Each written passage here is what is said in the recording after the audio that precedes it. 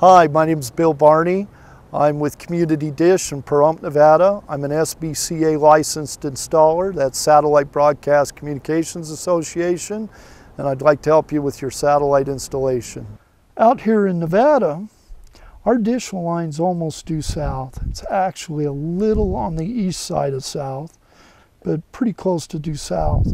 You'll get the actual azimuth headings at the point dish screen, and that is located in the house, on the TV, through the receiver menu, where you'll find those headings. So now we've got to move the highlighter from cancel to peak angles. We're going to do that by pressing the channel up button on the remote. Once we're on peak angles, we're going to use the select button, the round button in the middle of the remote, to select peak angles. When we're at peak angles, you can see that we have a place to enter our zip code. You can also see that we've got a place for azimuth angle, elevation angle, and skew.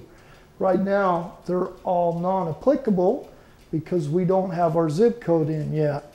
We're going to move the white highlighter over to the zip code box. And now with the remote, we're going to type in the zip code.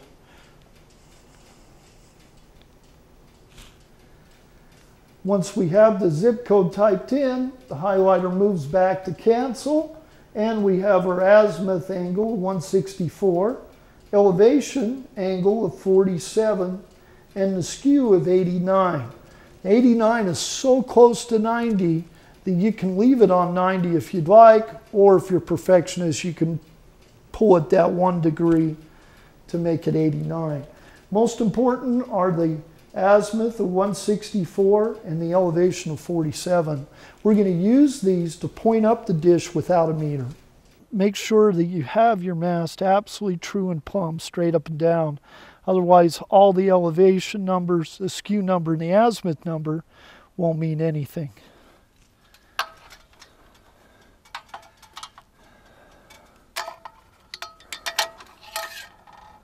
Okay. The elevation was 47. This is set at 48. So we're going to bring it down just a little bit.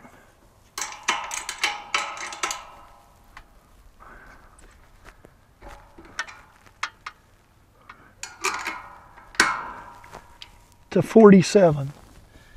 The skew was 89.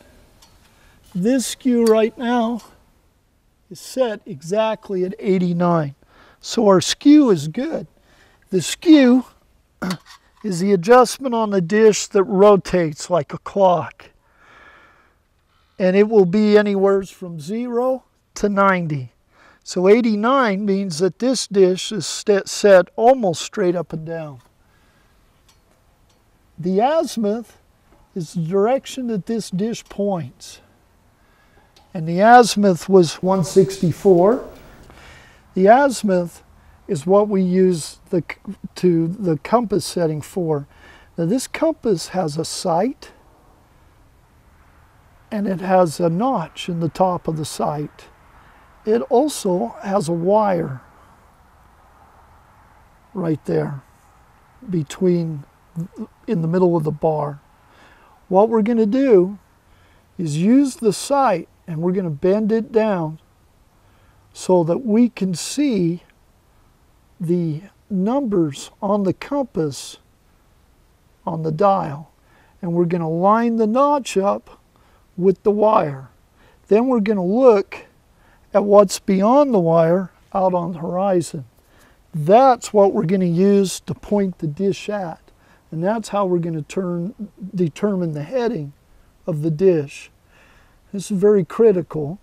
If you're off just even a couple of centimeters one way or the other, you're not going to have the signal.